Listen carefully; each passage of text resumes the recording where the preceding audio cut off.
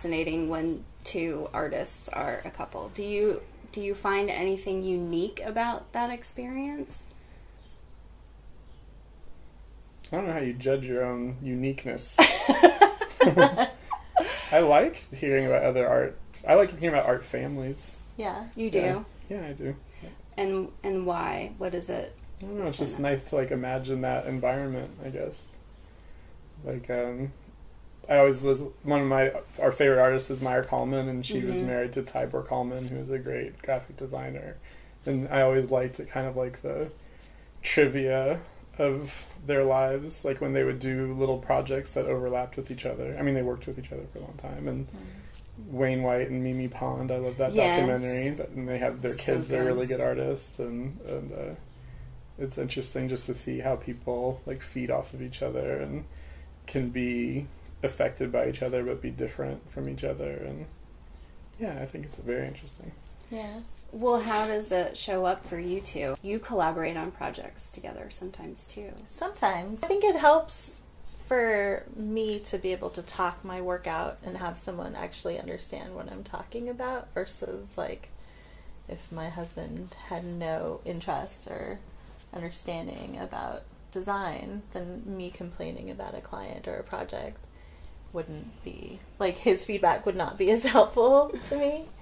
Or, you know, help me troubleshoot the layout of something. He's actually, most recently, he's actually done a couple of mock-ups for me for logos, like when I'm trying to think of concepts. I specialize in doing logos for her that her clients will reject. That's like the running joke now, because he's done two, and they're really good ideas, I think. But then I make them my own, and then the client never even goes for them. Because they like your ideas. Yeah. That's because they hired you. It's a good thing to have. It is. I put mustaches on everything. You do? No, is that still happening, the mustaches? I think it is. What would be another example? And also, you have two super adorable little kiddos. Thank you. And do you find that you're probably not thinking about it, but maybe you are thinking about how to involve them in a more creative life? Is it just happen naturally because that's your life? Or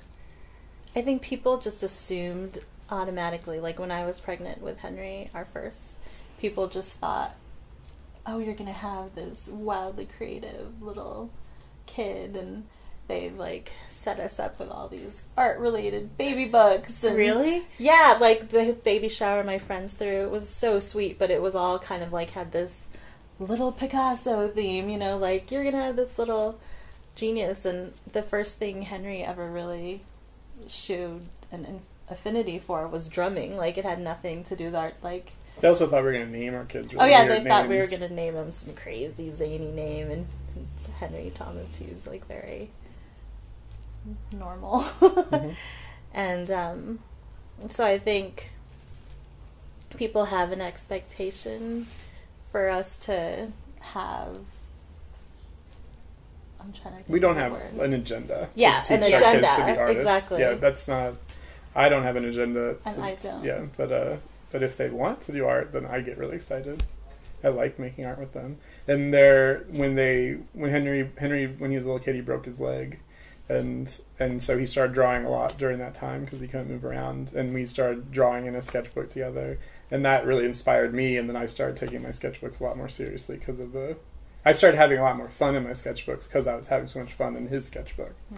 And so it's fun to work together. But he's a kid, so they're both kids, so drawing to them is like playing Legos. They could be doing anything. It could be fun. Yeah, and I think for me it's just one of the activities that I happen to be very good at leading, you know, so if, like, Meyer's bored, then of course it'll be one of the things that I suggest doing, like, oh, well, let's make a card, or let's get the markers out and do a drawing.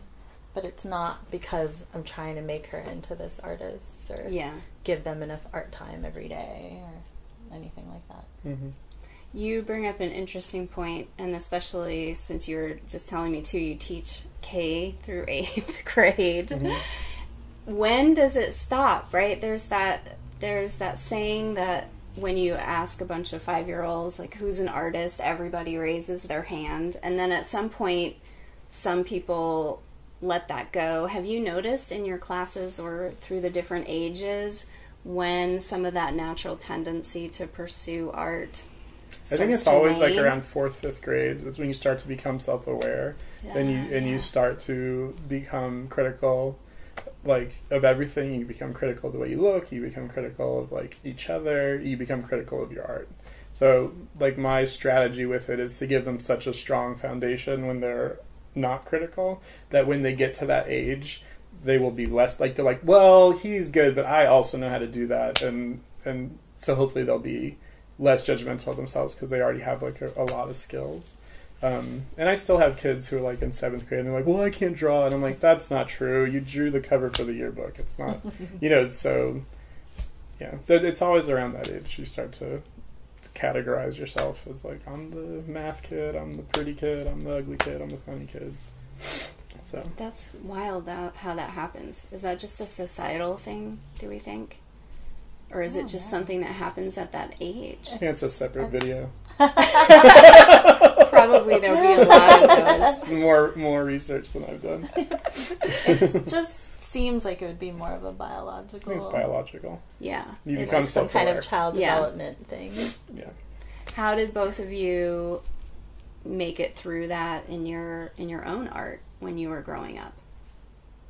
Well, I wasn't the artist in our family growing up. Like, I have 2 older brothers, and my middle brother, Ricky, was, like, the true, like, he knew about perspective when he was 5, kind of genius artist kid, and my older brother, I don't even know what he was really into. But for me, like, I enjoyed doing art, but I think because I knew that Ricky had the label, he's the artist, that even though I was good, and I specifically remember, like, maybe it was 4th grade where we did, like, these self-portraits, and my teacher said, oh, yours is really good. Like, I think she was very proud of me, and I kind of was just like, oh no, it's not that good. Like, I just felt like, how could my art be that great? I'm not the artist. So it was your self-aware moment. It was. I think it was my self-aware moment kicking in. Like, I didn't identify as an artist until much later, so it didn't.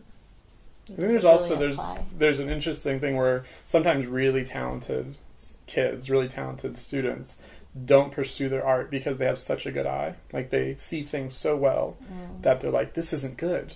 And I think Ira Glass did, like, a talk about it that's saying it's like your taste, that you have really good taste. Yeah. And there's an age where you have such good taste, but your skill doesn't match your taste. You know what I mean? Like, I can see this isn't good, so I'm not going to do it. But I think that's the taste is a skill. Being able to see that it's not good is a skill, and you have to teach kids both. You have to teach them to see, and you also have to teach them to do. And you teach them to teach their hand and teach their eye. And I think there's all the kids go through a stage where every artist goes through a thing where it's like, oh, I hate this. That artistic temperament. Even within a piece that you're creating. But I have it literally every drawing I do. It's like I finish it, I hate it. Everyone. Literally everyone. I find something I hate about it, but I've gotten used to that rhythm of, like, I did it. Ooh, I like it. Oh, that's awful. And then I put it away, and I look at it the next day, and I look at it the 3rd day, and, like, then I do another drawing, and then I forget what I hated about that one because I moved on to something else. But I think you have to teach kids to, and this is a separate thing, but just to be comfortable with not liking things, be comfortable with, like, messing up, and so. Does our eye develop quicker than our ability to execute what we're trying to create? I think it definitely does. But I mean, if you think about it, you can go into a museum and you can say, that's a beautiful painting, I hate that painting. Your eye can see it, but your hand doesn't know how to do it.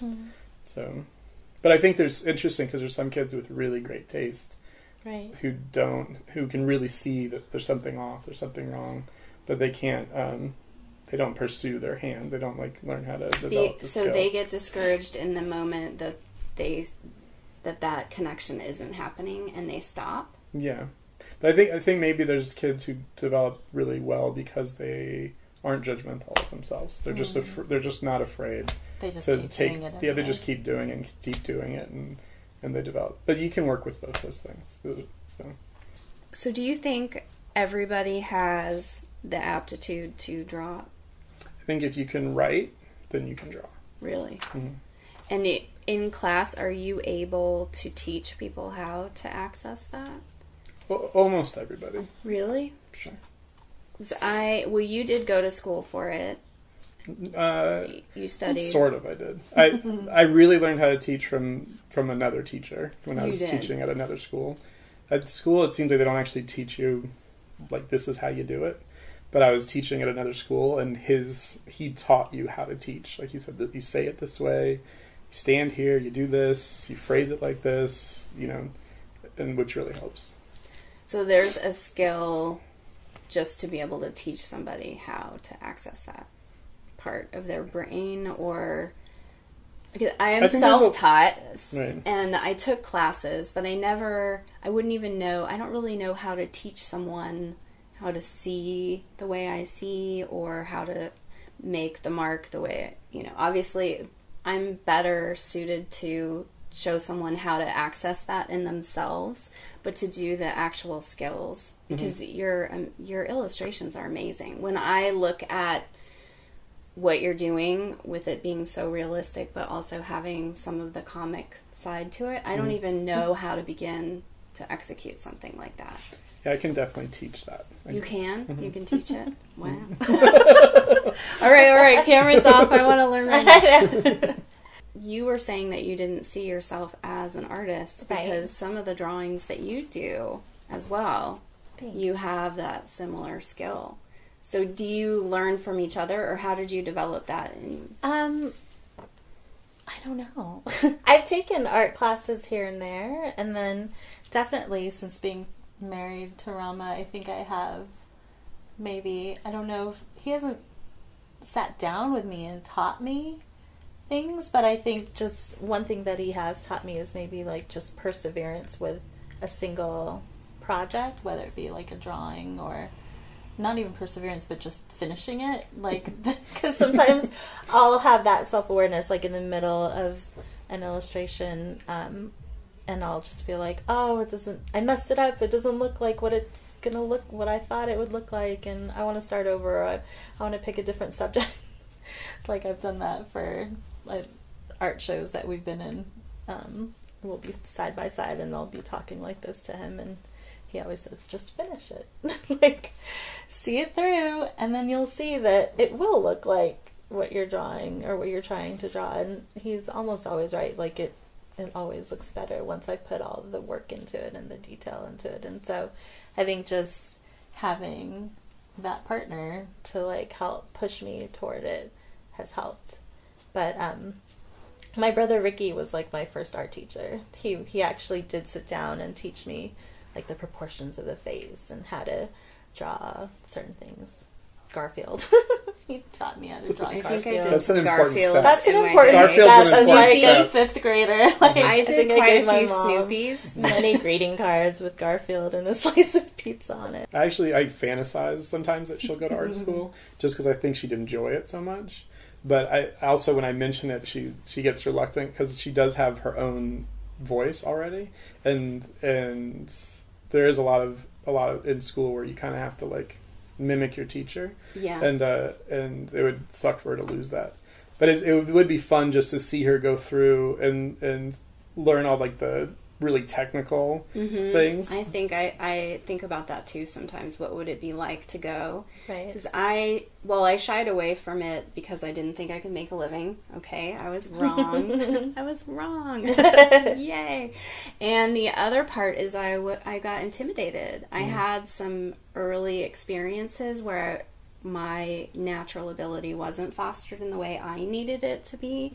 And I just, even taking classes in college, I did a few of them, but I felt like people were so much better than I was. And I just thought, well, how would I compete with that? And then I came out of school and ended up working immediately as a graphic designer, which is kind of a nice transition into trusting your voice, because it's your eye. Maybe that's exactly what you're talking about. You start to develop your eye, and then you have the time within that process to develop the skill a little bit. Yeah. Maybe that's how it happens.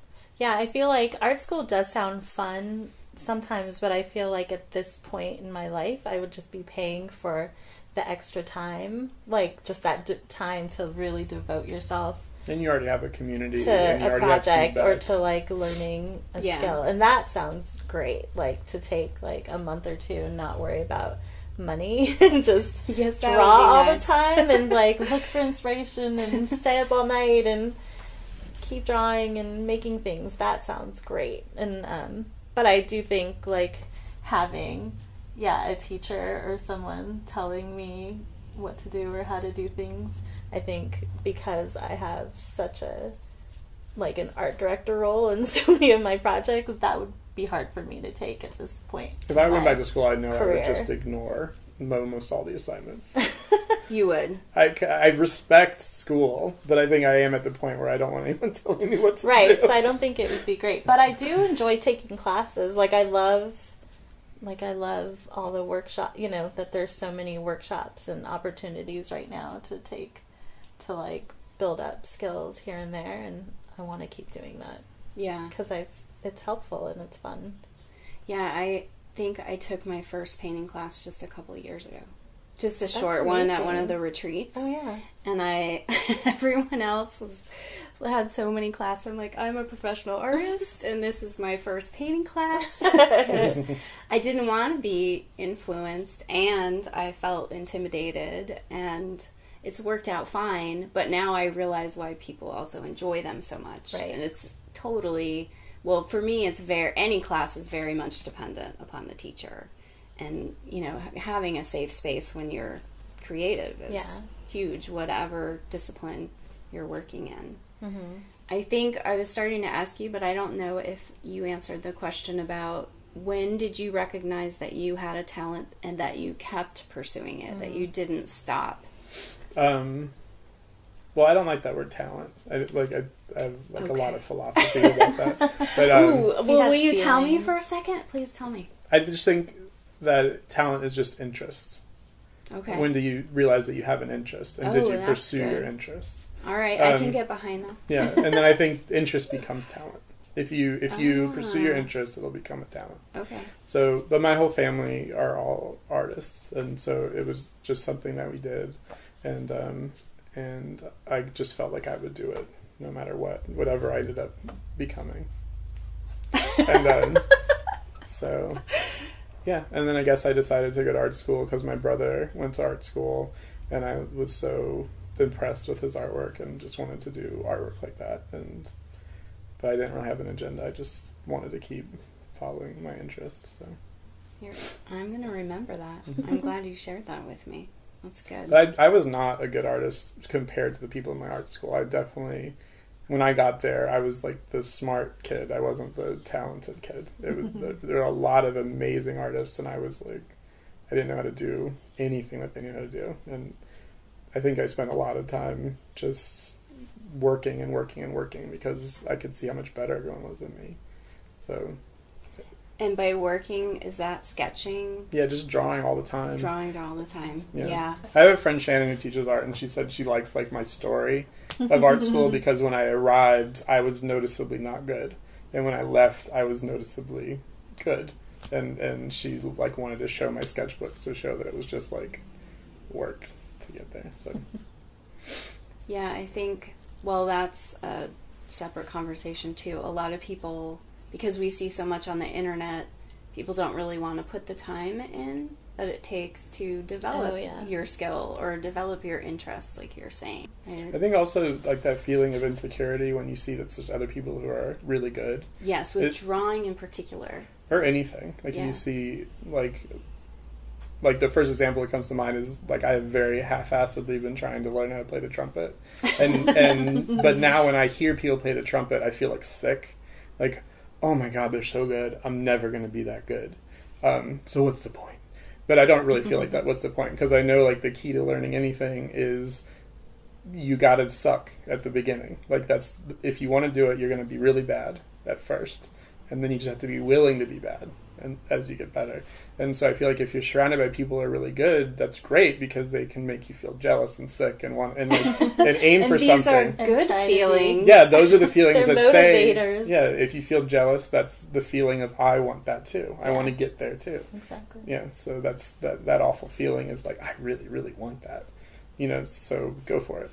Oh, that's nice. I like that one too. I was thinking about it because I've been going back to dance and just feeling so much like, oh, I can't get my mind and my body to, I want it to look like the teachers. And what am I thinking? I mean, they're trained from the time they're tiny and, they'll just like go like this with their arm and it's beautiful. And it's this constant reminder. I love when you said that you just have to be willing to suck at something. I think that's important to share because so many times we don't pursue anything because of that simple. Yeah. I've seen people in my life multiple times where they just stop because there's always this moment, there's a decision that you make where you decide I'm going to keep going with it because I do want it that bad. Mm-hmm. I mean, when you were in school and you saw this happening, how did you keep going with it and not stop at that moment? I don't know. I think I could feel myself getting better. So that's rewarding, I think, just to see your own progress. Well, one of the questions I have for both of you, whoever would like to go first, is how did you decide to pursue creativity in a profession? I always had the pull toward art, but like I said, I didn't feel like it was my place. And so the other thing that I was really good at was writing. And so I decided to pursue that instead because I thought I could make money. It was a steady career to be a journalist rather than an artist or what I had thought I might be. One of the things that I was pulled toward was like being a children's book, like making children's books. But it's like, I heard voices in my head and I think adults around me just saying, you might not make money doing that. So I think it was just, I pursued journalism and I was good at it and I edited the paper and then I got a job as a community reporter and then it was just that first year of like being employed as a community reporter where like I think my soul was just being kind of sucked dry because it was just not interesting and it wasn't feeding me at all and that's I switched to a magazine company doing web stuff because that was the time when the internet was just starting to be accessible to all of us and I discovered these websites where people were just like sharing their writing and photos and that seemed a little more creative and so I pursued that instead and I think just slowly I just kept, even though I thought I wasn't going to ever do art for a living, it just crept up on me because it's just a part of me and I couldn't escape it and it's what made me feel good and happy and productive and doing it for a living was just once like I started doing it more and more on the side while I was working as a web producer.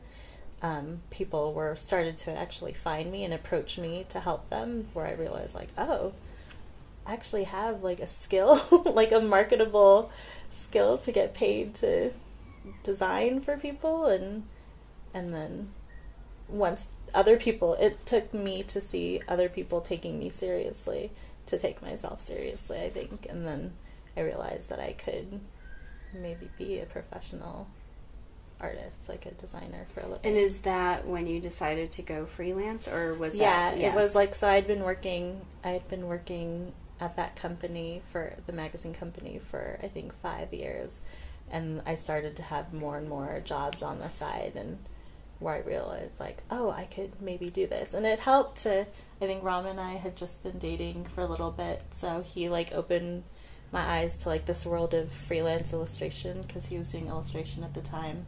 And then my friend Sabrina, she was like a working artist. I think I just also started to have these people in my life who were working artists who were telling me like, you can do this. Like It's really helpful. Yeah. That's one of the reasons I'm doing this. Well, one of the things, I mean, that stuck with me, too, was that right before I left, I was offered, like, more money to stay.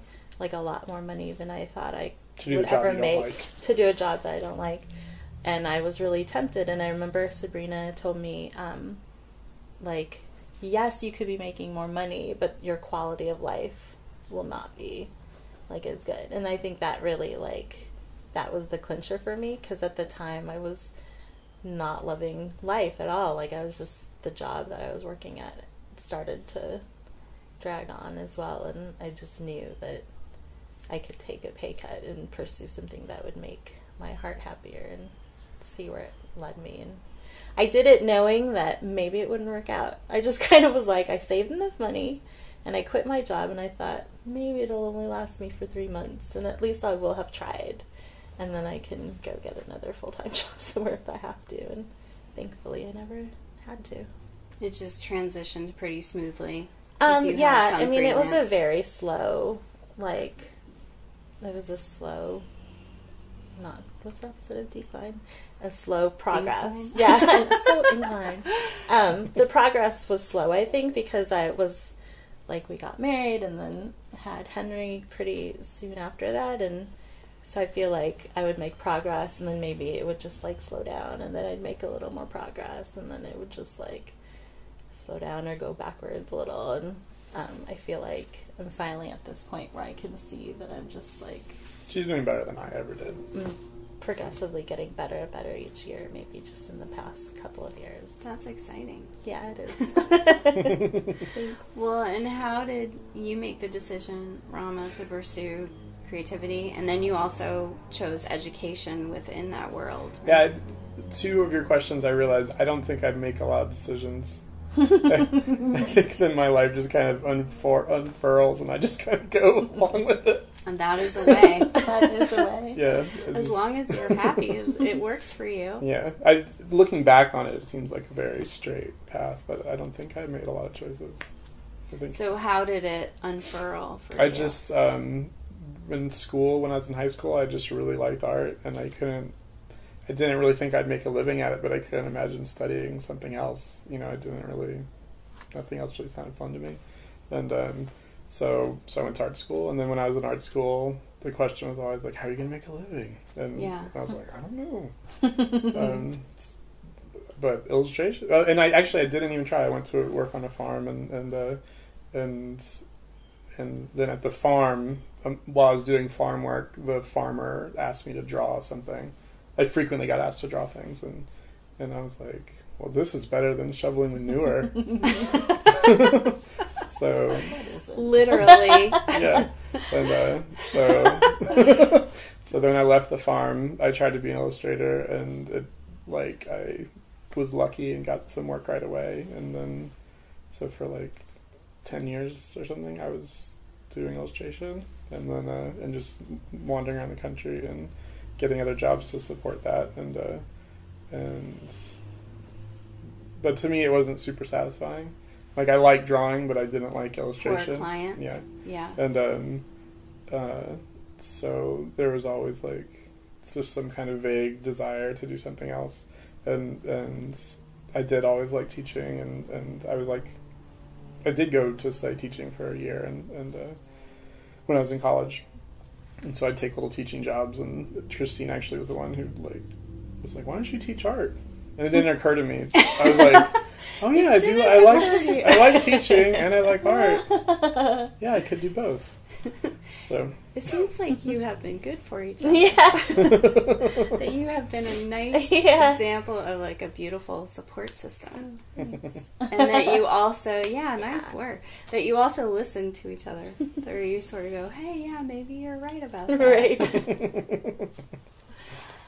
Well, it's an evolution, the whole. It is. I think that's part of it. You have to stay open because as creatives, we don't have a clear path. No. There just isn't one.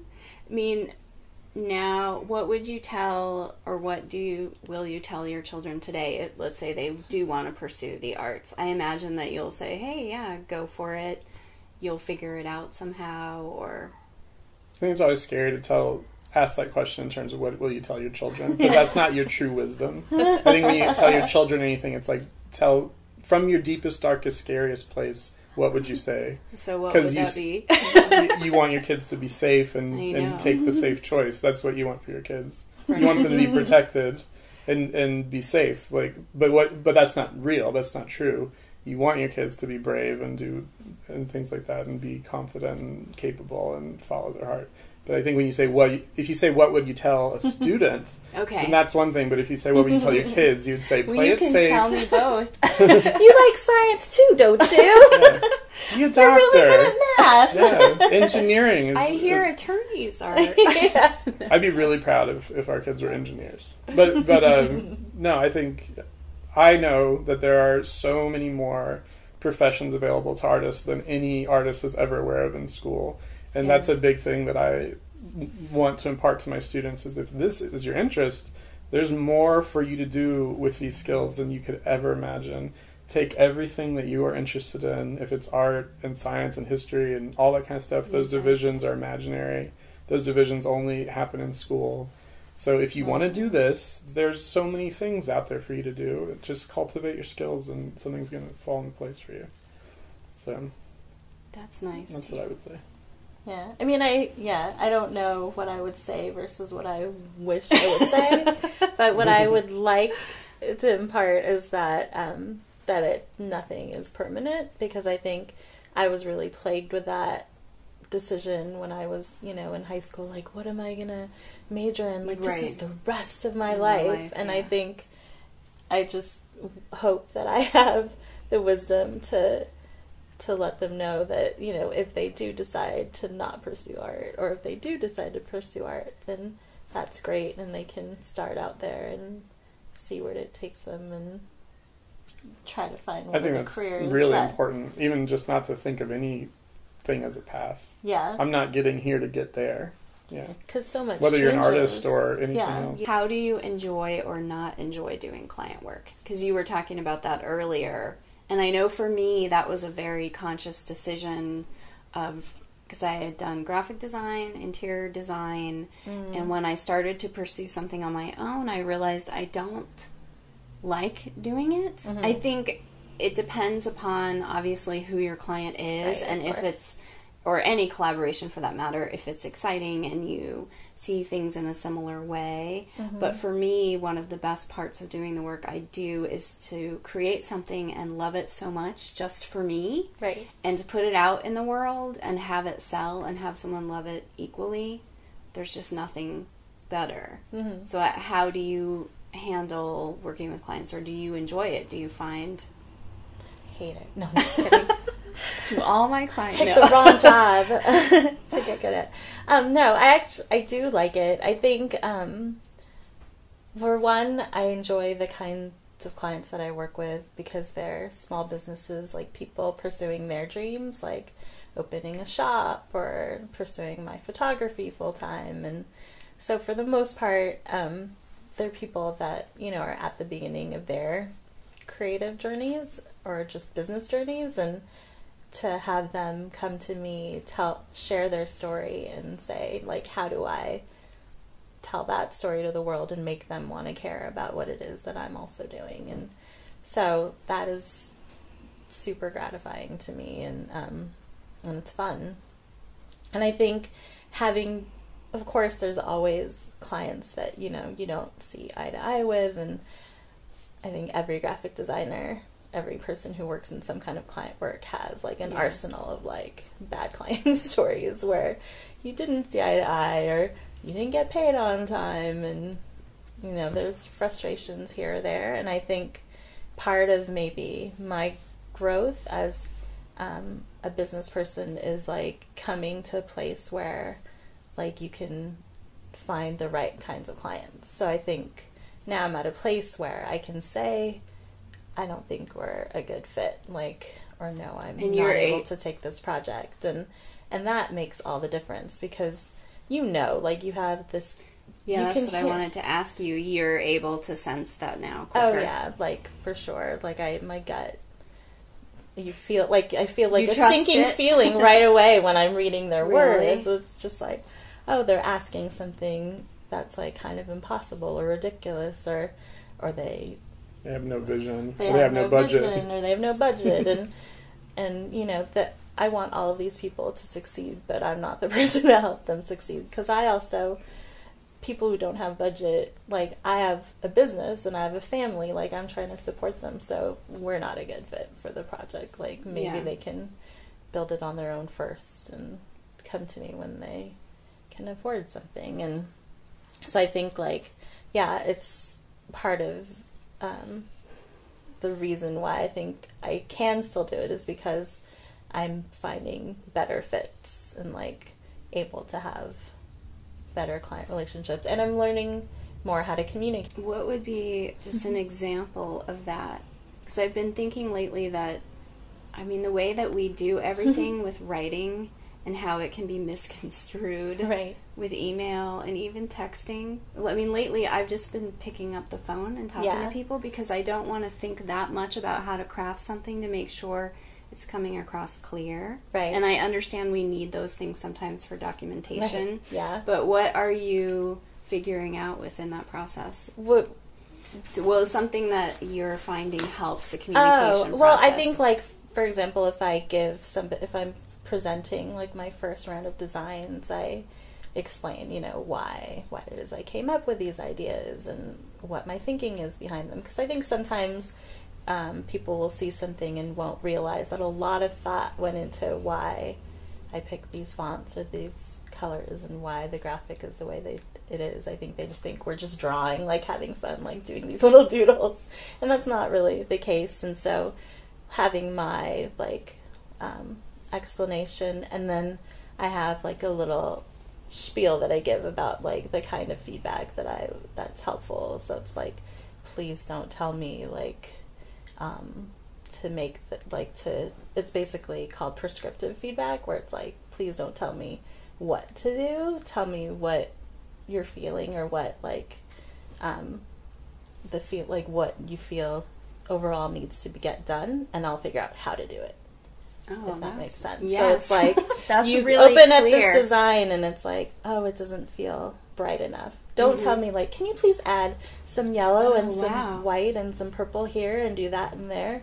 Because then we get into this like this awful cycle of me just like not even thinking about the problem, and so I'm not picking the right solution necessarily for what the problem is. So if they tell me what the problem is, then me as the expert, as the person who's been doing it longer, can say, okay, I can see that you want more color, and you think that making this whole thing yellow is going to make the design better, but it's really going to blind us all. Like, what we should, you know, strategically, let's do this and this instead. And I found that that's been huge. And that's really so, good. and those are kinds of things that, like, I've learned from other designers, that, like, from building my own community of designers and programmers, and because these are things that I never would have figured out on my own. So I think community becomes huge. Yes. Also. That's something that's come up a few times, and something we're working on building more of right now. Yeah, for sure. No, we can't do this alone, and many of us work alone, and we just have to be able to reach out to people for help with all of that. Yeah. Well, and for you, Rama, I won't ask you if you made a decision. When you unfurled away from client work, you mentioned that it wasn't your favorite. Is there? Yeah, I think when I started, it was like trying to work as an artist. I would jump around. I'd be so happy that I got an assignment. But I think it was really just like the approval. Like I just love the approval that someone would pay me to do my art, and that was the joy I got from it. And then as I stopped needing the approval, it started to be more like I got into like a real rhythm with freelance, where it'd be like you work, and then you have your dry spell. Like everybody has like work spells, dry spells. You need work, and you make enough money to like set you up for a few months, and then you're not so worried about work, and you start working on your own project, and you're working on your own thing, and I'm really happy working on my own thing. And then I get a client calls with an assignment, and I'm like, oh shit, I gotta go back to work, I guess. And so I would have that feeling a lot. But And is that because it's similar to what Christine is saying, where the client may not fully understand what you're trying to express, or? No, I think it was just I liked drawing without someone telling me what to do. Mm-hmm. but like you. I totally understand that. Yeah, and there are certain clients who I could maybe like 3 clients who I felt like we never became friends or anything, but I felt like very friendly towards them, because whenever they called me, I would happily do anything that they wanted me to do, because I felt like they knew who I was and they knew what to expect, and they usually called me because they knew I would like that thing. And they were right. They'd just call and see like, oh, it's this, and I'd get really excited and want to do that. But I just think the truth is I wasn't really suited to being an illustrator, and I think that was kind of a failure in my own education, that I was going through school and there were certain tracks set out for me, like you can do this, or you can do this, or you can do this, and I was like, well, I guess I'll do that. Mm-hmm. But I was never cut out for business at all, and I was never, and I just like drawing, like that's it, and there's a lot more to illustration than that, and so I think I kind of picked it because it seemed doable, and it was to a certain extent, but I wasn't loving it, and it didn't. And I had my nightmare client stories, and I had really great client stories. Mm-hmm. And I also think that working with a good art director, even if you don't enjoy it, can be an amazing experience. Yes. And I compare it to George Lucas a lot. My friends and I were just talking about this, that when George Lucas wasn't a bajillionaire, he made really good movies because he had to answer to somebody. Mm. And he had to craft his art to suit an audience and made his work better. And then when he was on his own and set loose to do anything he wanted, he kind of made movies that people don't like so much. And I still like them. But it's still like, if you have someone there whose job it is to make your work better, your work will get better. And I think that's the value of having a good art director. But not all art directors are good. And sometimes even if it's a really good art director, you can drive yourself crazy trying to make them happy. Mm. And yeah, that is one notion I think we forget, is that having parameters can be really good for you to succeed within. And I've had experiences where I worked with someone and I was like, wow, this is really amazing because of them. Yes. Like they took what I had and they made it a better thing. Yes. So. Well, when I partner with companies now on more of a licensing side or doing the fabric design, I've been lucky to have some experiences like that where you just think, oh, yeah. You know, when I guess it's really simple. When it's the right fit, which is what you're saying, then it makes everything better. It really does. Everybody becomes better in the situation. And if it isn't the right fit, and this doesn't just apply to art again either, then, you know, it's wise to figure out how to. Well, it's almost, I'm thinking as I'm saying this, it's equally as important to develop your skill of your talent, or what becomes your talent, your interest, as it is to develop people skills in this whole process, because it's so important. And I think the only way that happens is through time. Yeah. Well, I think you're talking about your own interest again. My own interest. About people skills. That's an interest of yours. Yeah, it is. Right, but not all artists have that interest, have that desire, and that doesn't make them worse artists for not wanting to interact with people. That's true. There are a lot of amazing artists who are reclusive by nature, and that's true. And some of them are some of the best artists I can think of. And if they're lucky enough to have someone who takes their work out into the world, that's great. But still, they might be doing amazing art in their basement, you know, and it doesn't diminish the art that they're doing, just that it's not in 17 magazine or whatever. You know, like, it's still really amazing artwork. No, you bring up a really good point around that, because I love this idea. I'm reframing my brain a little bit about your interest. I mean, that is where I'm thinking totally from an entrepreneur business side. Right. You have to have that, otherwise that makes it really difficult. And if not, then you have to have somebody who will be that person for you. Right. Did you ever have a rep when you were doing illustration work? No, I didn't. I was always scared of reps because I felt like then I need to take all this work. If they start getting me work, then I need to take all this work. And then I'm stuck doing all this awful work. Well, ideally, you have a rep that understands that the you kind don't of want work. too much work. Well, that you don't want too much and the kind of work that you want. Right. I've seen it become really like a beautiful thing with I people. have too, yeah. But I've heard, bad experiences too. So it's just another one of those, like, does it work for you in the way that you want to work? Yeah. Well, you have to describe it for me again, but what you're talking about, this idea of picking what interests you, right? Mm-hmm. Am I saying it right? And developing your skills around that just changes everything. Mm-hmm. Because when you're saying, for me, people and understanding people and even talking to people, that's something that I'm passionate about too. Mm-hmm. But like you're also saying, it may not be for someone else. Like, imagine what would our lives look like if we really took every aspect of what interests us, like what you're saying, and really develop something around that. It's pretty profound. I think it is. It's overwhelming. Yeah.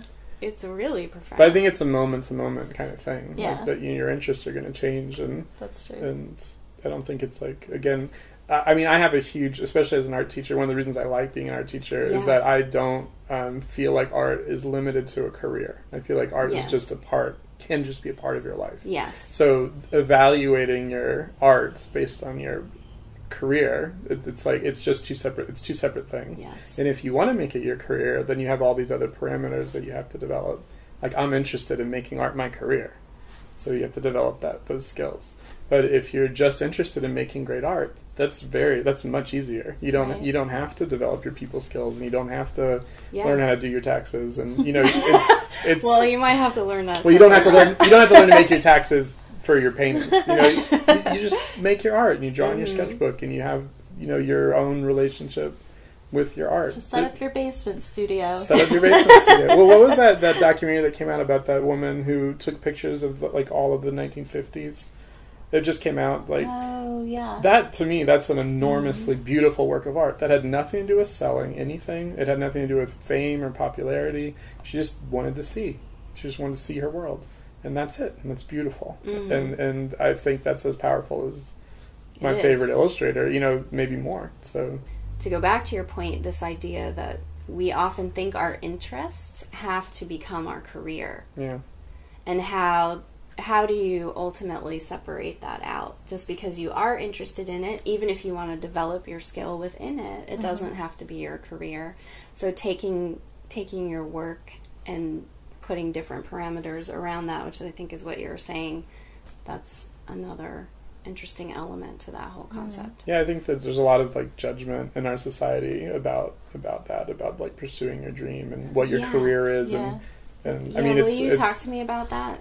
Those are my favorite stories. People kind of just find a life that fits for them. Yeah. And I know for me personally, like where I'm at right now, I don't know if I'll feel this way in 5 years, but I love where I'm at right now because I can take my skills and my talent and whatever that is, and I can bring it to a bunch of kids and share that with them during the day, and then get revved up to go home and do my own thing and not owe my art time to a client that I can come home and I can just draw my family. And I get to make something that I really care about, and I get to share my skill with somebody. I think that gets into the idea also, though, that your interest is your career. Yes. Like, that's just not necessarily true. Right. In that your interests can be free floating, and you can still cultivate them without them being your identity. And I think just like you said, where now you come home and you come a lot, like you get excited to draw, and I think that's where sometimes I feel jealous of him because he's like drawing for fun where I'm doing something for somebody else again. And so it's like when your interest does become your job, then you don't necessarily get to pursue it as an interest You don't anymore. get to enjoy your interest. You don't get to enjoy it in the same way. Yes. Or enjoy it at all. Like there are times where I'm just like, oh, I can't make anything anymore, Yes, like I'm just I felt over that way it. too. Like, and me 10 years ago was like leaving work, like I cannot wait to go home and make something, and I will stay up till 2 or 3 in the morning making this thing because I'm so into it. And so it just shifts. And that was actually what I was going to say earlier, that Harvey Picar, if you know who he is, he's the comic book artist who did American Splendor, that he worked as a file clerk in a hospital in Cincinnati for his entire life. And then he made a comic book, a very successful, very famous comic book, in his spare time, and received enormous accolades and was extremely well respected. And I think they even made a statue of him in Cincinnati. Like, because of his art, but that wasn't his career. His career was he was a file clerk. And to the point where then when he retired, he was gonna, like, I'm gonna do my art full time, and then he just died. You know, like his file clerking was what gave him all this inspiration for his work. You know, his autobiographical, he interacted with all these different people. It was a huge component to his success, was that he was a real person in the world, interacting with people. And I know when I was doing art, it was like just doing illustration. At my most successful, I was the most lonely. It was just, you know, I was just working in my room, getting emails, working all day, going out in the midnight to eat at 7-Eleven or whatever. You know, it was like, wow, I'm really successful. This is terrible. It's never what you think it's going to be. And I sometimes fantasize about having, some other kind of job that has nothing to do with art and trying to find that place again.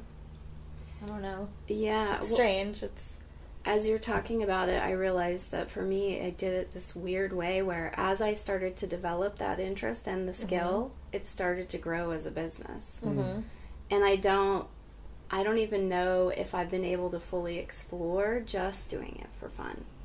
And I certainly, as much as I get so much joy making a painting, but it's very difficult now for me to separate, will this match a series? Would a lot of my work goes into kids' rooms, and are these the colors that people are using? And being able to balance both sides of, boy, this really gives me so much enjoyment, and how can I make sure that the business commercial side of this doesn't overtake that?